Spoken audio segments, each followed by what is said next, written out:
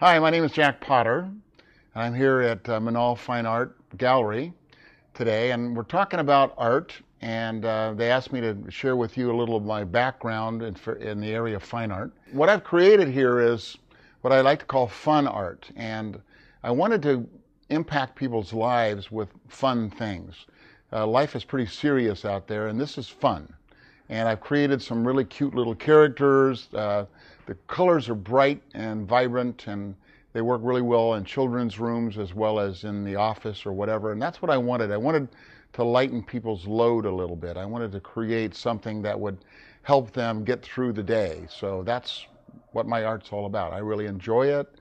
I have a lot of fun with it, and I'm really proud to be a part of this show that we've had here, the Clearwater, I Love Clearwater.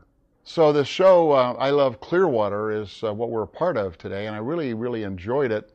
What we had was so many different kinds of artwork, and so many sculptures and photographers and paper sculptures, and just wonderful. And it was great to be a part of that, and also have my work into and be alongside of that, so it becomes a fabric of this community. There's so much talent in the community, and what really inspired me to be a part of that was not only was I invited, but I wanted to be a part of what's happening in Clearwater, and I wanted to be my artwork to go along with the ambiance and the beauty of this area.